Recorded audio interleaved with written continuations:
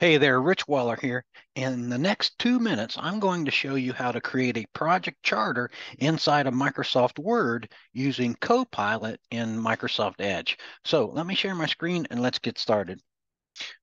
All right, so you'll notice where I'm at. I'm at like a brand new screen here in Microsoft Edge, and I'm going to use the little waffle here or the app launcher, and I'm going to open up Microsoft. I'm going to go to Microsoft Word right here.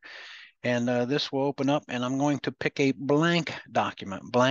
So now we're opening up the web version of Microsoft Word, a blank document.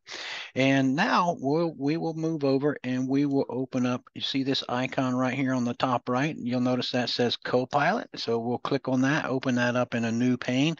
But from here, where we want to go to is compose. And so you'll see it says right here, hey, write about what? So we're going to put a prompt inside of here.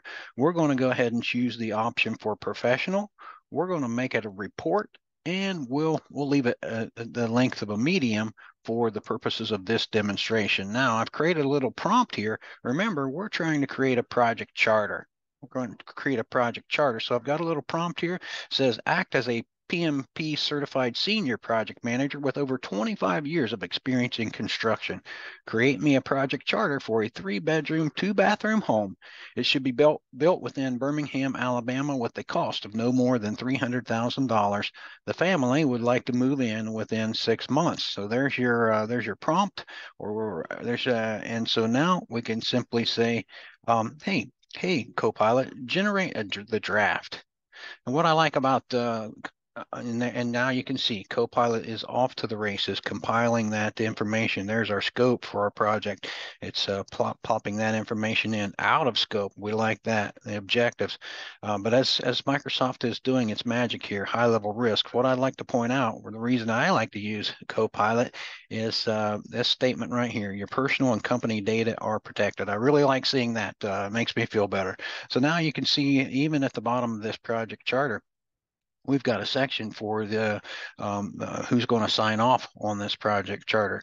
And so now that it's done, you'll notice there's an option down here at the bottom that says add to site.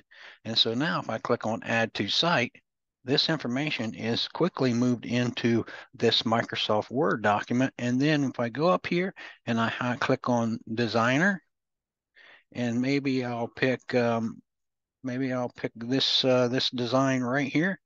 And now you'll notice, let me close this dialog box just to give us a little more room on the screen. Now you'll notice that formatting is automatic populated there inside of our project charter. And that's it. I hope you got some value out of this one.